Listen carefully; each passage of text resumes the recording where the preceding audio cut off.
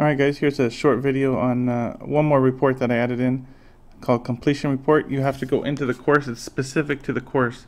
So this is how you would do it. Let's say you want to check on a kid in Algebra 1, or you have a couple of kids in Algebra 1A that you want to see how they're doing and how they're progressing, like specifically how many assignments they've gotten done and so on.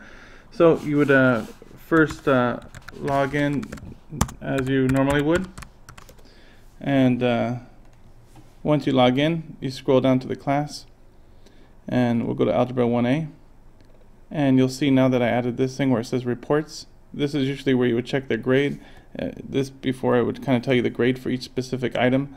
Now you get a kind of more overall. Go to course completion or activity completion. Pretty much the same looking report.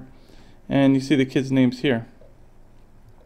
Now if specifically the kid's last name, it starts with A, go up here to where it says surname and click on E, and then it'll only show you those kids that start with E. As you can see, there's one kid, Diaz, here. Last name oops, sorry, that's the first name. The last name is Diaz, and it looks like he's got a lot done. In fact, he's almost done here.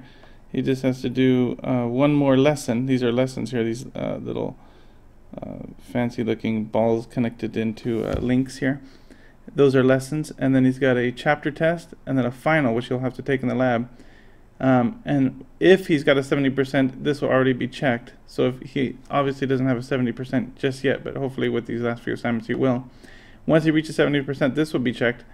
And this box right here, course completion, that means if this is checked, they're done with the course and should have credit for it. That means that all of the boxes are checked. They've done every assignment and they've reached this 70% requirement. Then and only then this will be checked.